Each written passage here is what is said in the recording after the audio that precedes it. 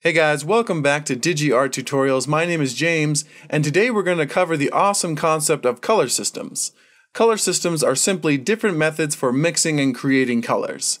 Certain color systems are used for specific situations, so it's a good idea to know when to use which system. For example, the color system RGB is used for cameras, digital formats, and is actually how our eyes mix color. The system CMYK is used in the printing world, and artists even use a different system when painting, so you can see why it's a good thing to know how color systems work. This video will specifically cover how the color system RGB works and when to use it. Since RGB is known as an additive color system, we'll also cover what additive color means. We'll talk about CMYK and subtractive color in another video. So first off, we as human beings have been trying to understand color and organize it into understandable systems for thousands of years.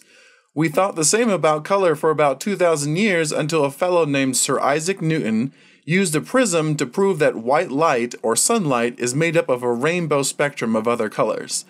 That's really the simple version of that story, but it's important to understand we've been trying to organize color and understand how light works for a very long time.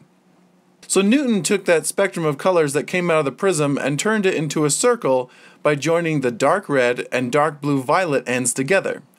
Now if you look at that circle, this color magenta doesn't actually exist in the spectrum, but he added it as a link to join the sides together.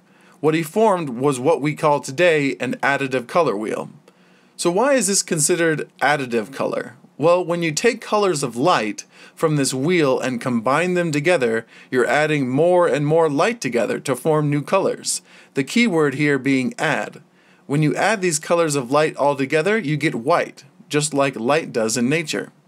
Let's simplify this color wheel into primary colors and secondary colors. The term primary colors simply means these are the colors we're going to use to form all other colors. The key is you can't make a primary, you have to start with one. Actual light uses the primary colors of green, red-orange, and blue-violet. Or if you simplify it, red, green, and blue, which stands for RGB. Now you know that RGB are the primary colors of actual light. I know what you're thinking. You're thinking, but I've been taught since I was 3 that the primary colors were red, yellow, and blue. Well, those are the primaries for a completely different color system that involves reflected light.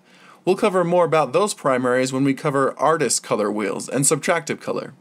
The term secondary color refers to the color that is formed when you mix two primaries together. The secondary colors for light are cyan, magenta, and yellow.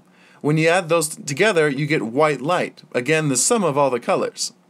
So why is this important? Well, a lot of the time when you're in Photoshop, for example, you have the choice of picking a system that determines how the computer forms colors.